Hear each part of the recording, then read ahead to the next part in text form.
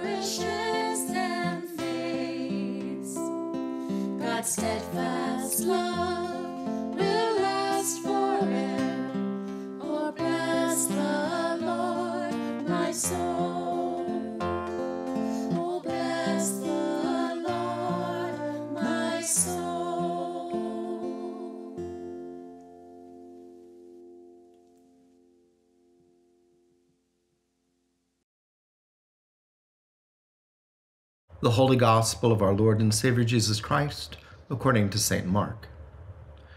Jesus and his disciples came to Jericho.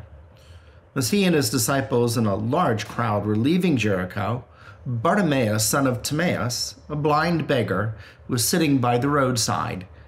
When he heard that it was Jesus of Nazareth, he began to shout out and say, "Jesus, son of David, have mercy on me." And many sternly ordered him to be quiet, but he cried out even more loudly, "Son of David, have mercy on me." Jesus stood still and said, "Call him here." And they called the blind man, saying to him, "Take heart, get up, he's calling you." And so throwing off his cloak, he sprang up and came to Jesus. And then Jesus said to him, "What do you want me to do for you?" And the blind man said to him, "My teacher, let me see again." And Jesus said to him, "Go, your faith has made you well." Immediately he regained his sight and followed him on the way. The Gospel of the Lord.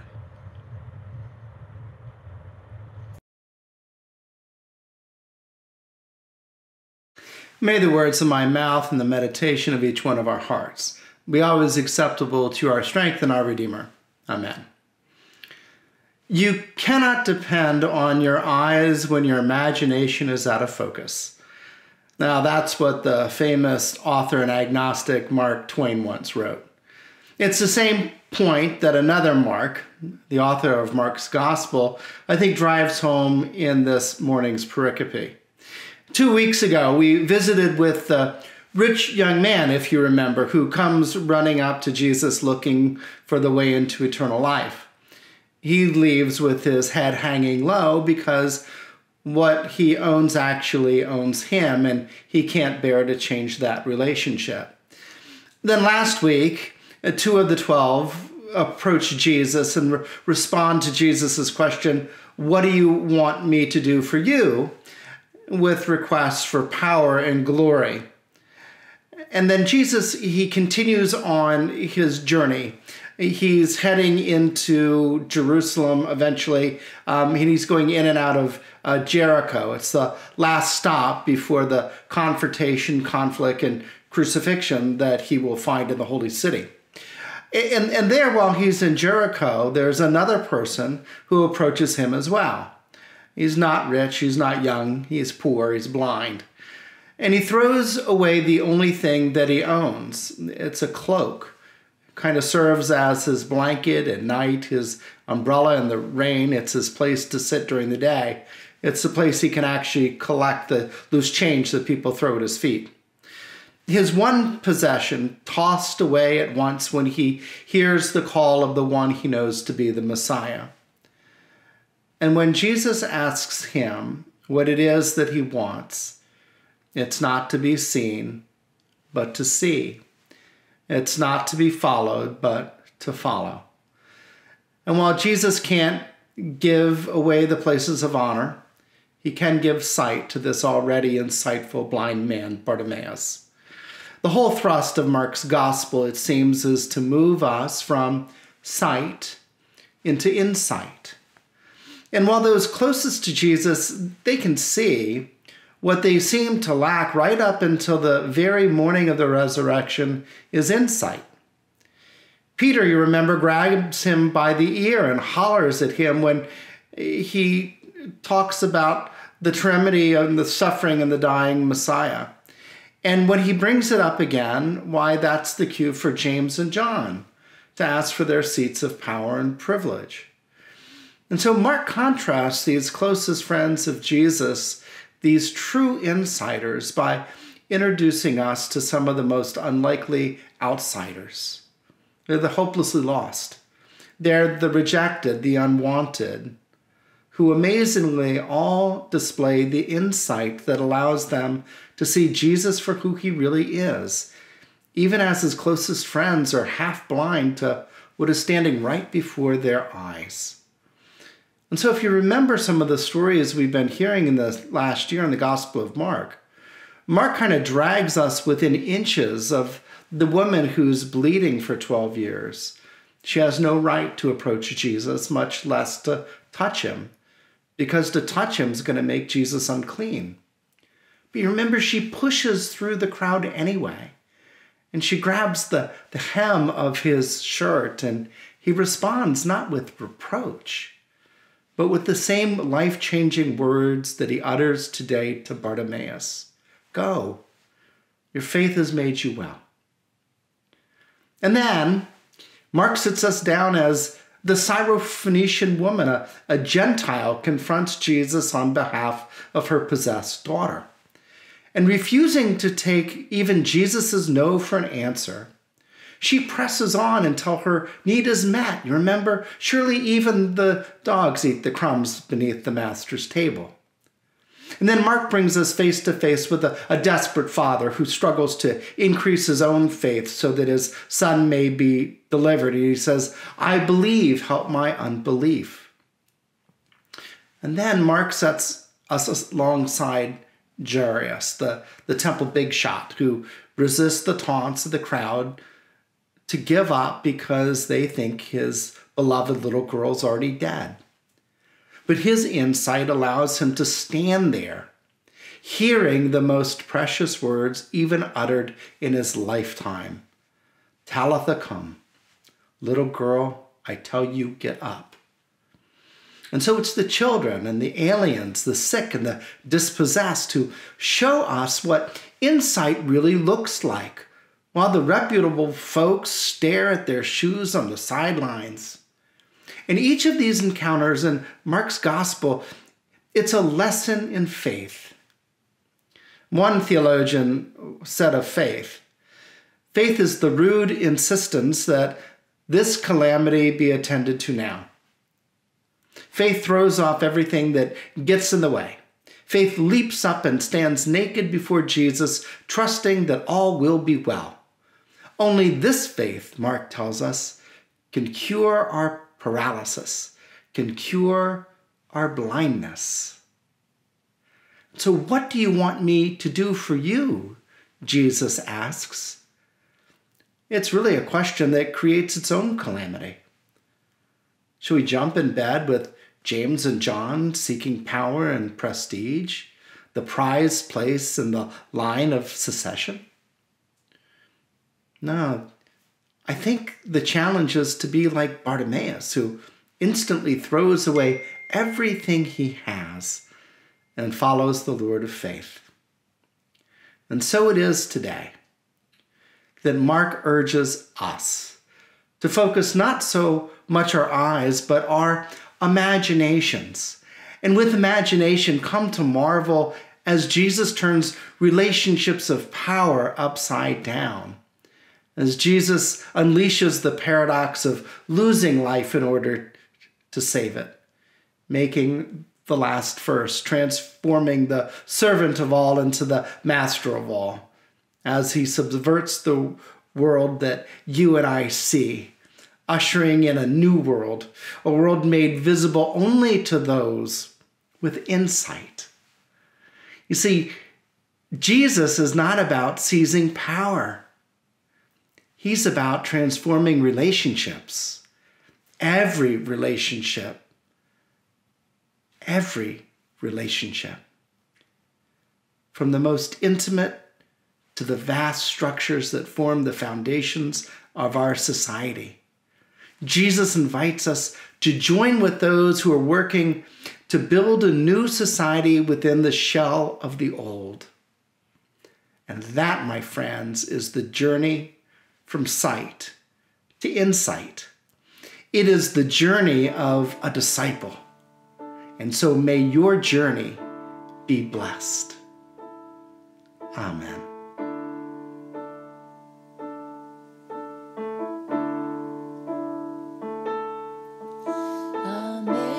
Amazing grace, how sweet the sound that saved a wretch like me. I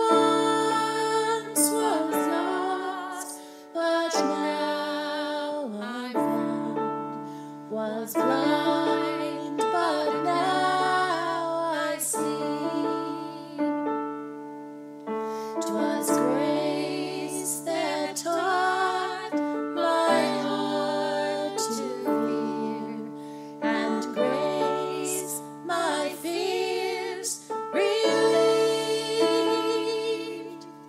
How precious did that grace appear, the hour I first believed. My chains are gone, I've been set free. My God, my Savior has ransomed me. And like a flood, His mercy reigns, unending love, amazing grace. The Lord has promised good to me. His word my hope secures.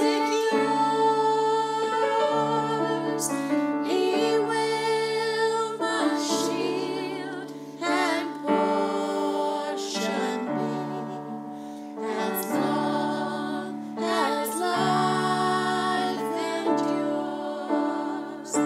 My chains are gone, I've been set free.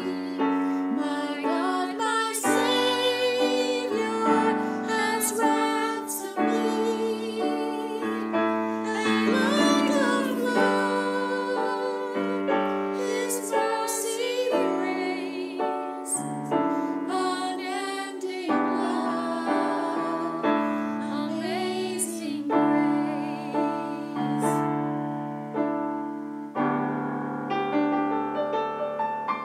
The earth shall soon dissolve like snow. The sun forbears to shine. But God, who called me here below, will be forever mine. My chains are gone, I've been set free. My God, my Savior has ransomed me. And like a flood, His mercy reigns, unending love, amazing grace.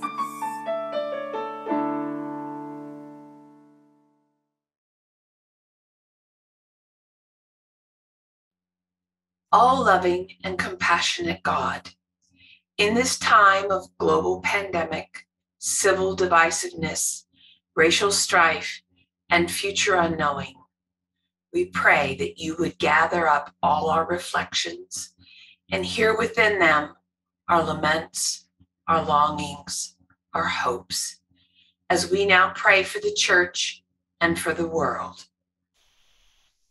For all who have died with the gloved hand of a stranger to hold at the end. For endurance through the loss of strength and comfort found in community with others. For renewed contact with friends and family. For return to active lives without fear from illness. Lord, in your mercy, hear our prayer.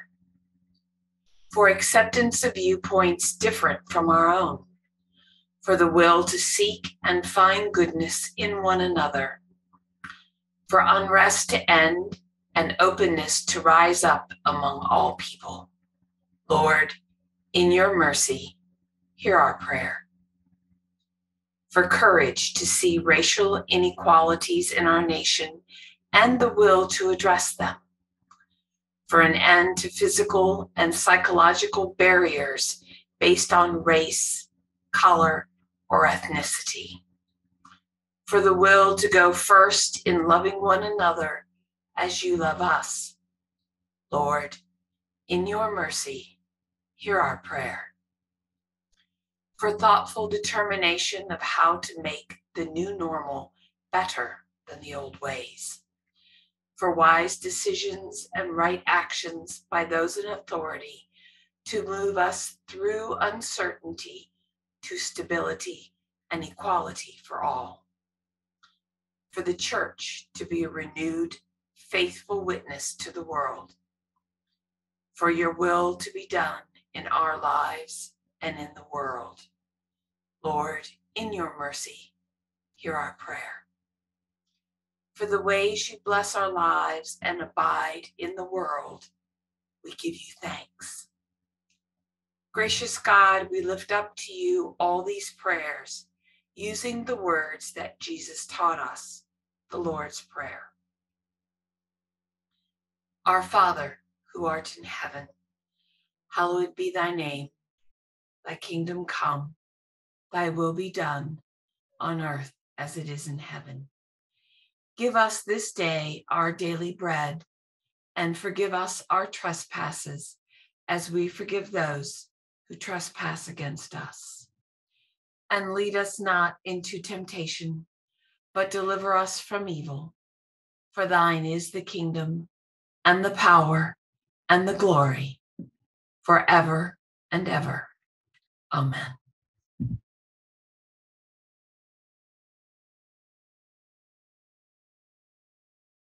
And now may the peace of God, which passes all understanding, keep your hearts and minds in the knowledge and love of God and of his Son, Jesus Christ our Lord, and the blessing of God Almighty, the Father, the Son, and the Holy Spirit, be with you this day and burn in your hearts forevermore.